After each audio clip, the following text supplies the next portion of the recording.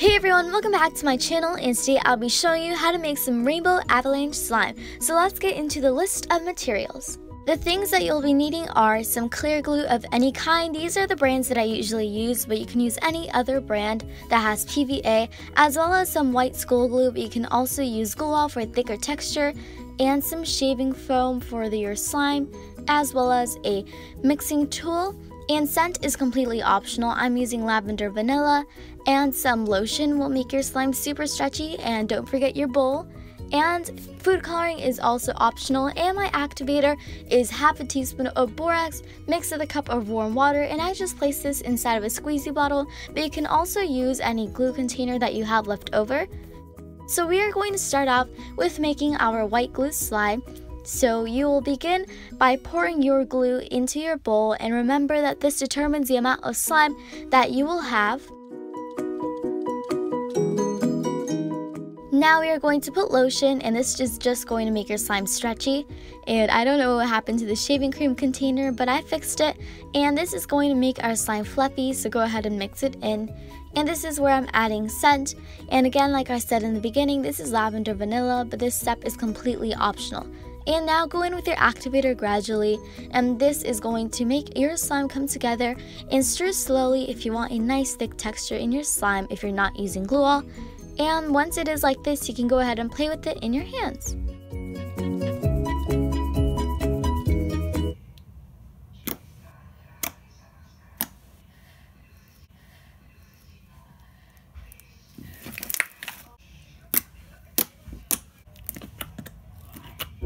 Two parts into making avalanche slime, so now we are going to move on to the clear slime part. And for this, just go ahead and pour your clear glue into a bowl, and remember that this determines the amount of slime you'll have.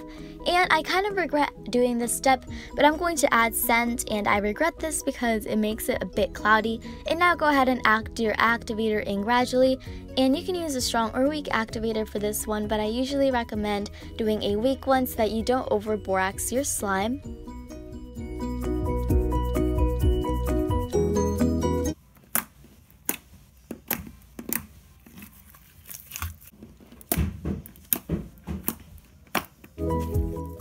We have finally reached the last step, which is to actually build the avalanche slime. So you don't want your clear slime to fill up the whole container. You want your clear slime to fill up about half. So I'm using this to measure this so that I know how much slime I'm going to put in and how much slime I have to color.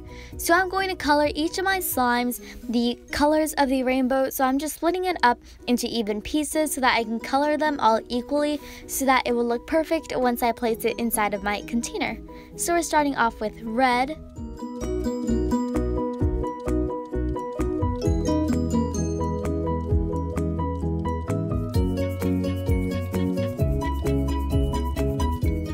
I did skip purple because I didn't make enough slime for that one. And now begin to line up your slimes in the color of the rainbow, but if you did another pattern, then go ahead and add this into your bottom. Again, you didn't have to make 5 colors, you could have made 2 or 3 depending on what you like.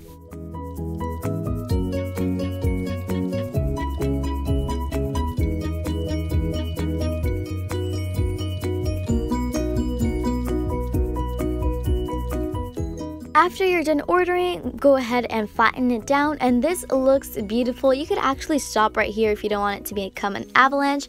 But now we are going to put some white slime on top, and this is so cute. It reminds me of clouds and unicorns, and I really like that. And this was amazing. I absolutely love this slime, but we're not done yet. We have to wait for the avalanche. So I topped it off with some borax just in case it got sticky over the days, and rubbed it around and placed the lid, and you can leave it upside down or like this. And now we're going to wait for about 1 to 2 days. After 2 days, this is how my avalanche slime looks. The colors started fading into the white, and the clear really cleared up because the air bubbles were out, and this slime is absolutely amazing. Now let's get into the ASMR.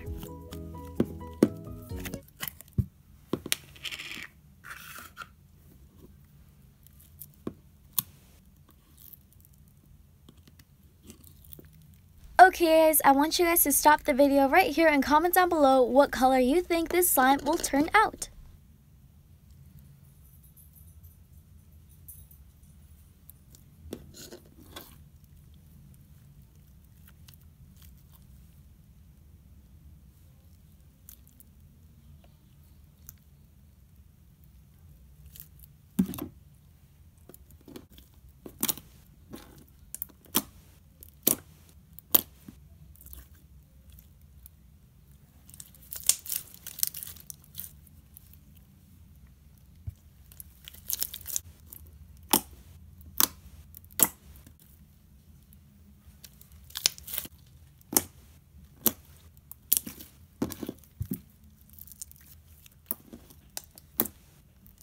In the end, as you can see, the slime turned into this really muddy grayish green color, which I don't really like, but still, the process of making this was so much fun, and I absolutely loved how it looked when it was forming into an avalanche.